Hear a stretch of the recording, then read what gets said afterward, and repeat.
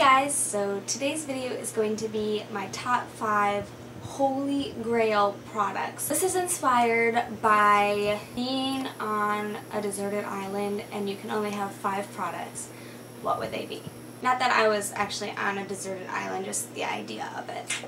I have 5 products here and I'm going to share them with you because if I had to only have 5 products for the rest of my life, it would be these. Okay, so the first product is this Estee Lauder Double Wear Stay in Place Makeup. So this is the Estee Lauder's Double Wear Foundation.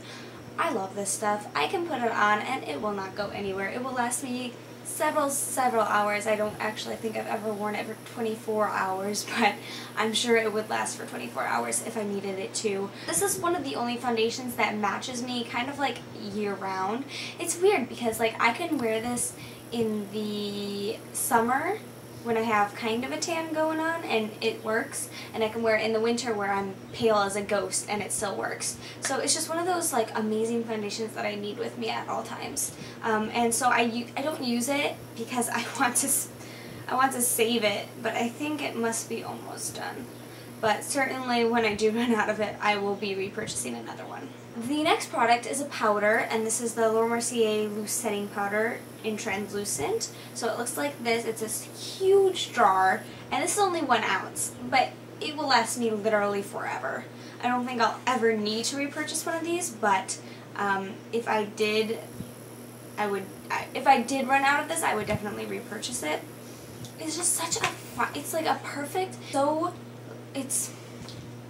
I can't even describe it, it's so perfect. Perfect setting powder, and it doesn't give you, I like it because it doesn't give any extra coverage, it doesn't give any color or anything like that. It's just setting and it's like perfect. It doesn't make me oily, it leaves me pretty matte. I mean, I do get a little bit oily throughout the day sometimes, but not anywhere like some of the other powders out there.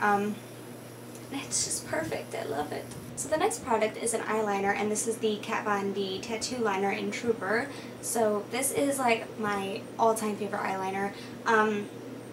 There was a point where I ran out of my old one and I did not repurchase a new one yet because I was like using up like some of the other ones I had. And so I didn't want to purchase this right away. And I was like, where is it? Why don't I have it? I need it. That was a tough time. I'm not gonna lie, that was tough. I did re-get it. I did get it again, and I love it.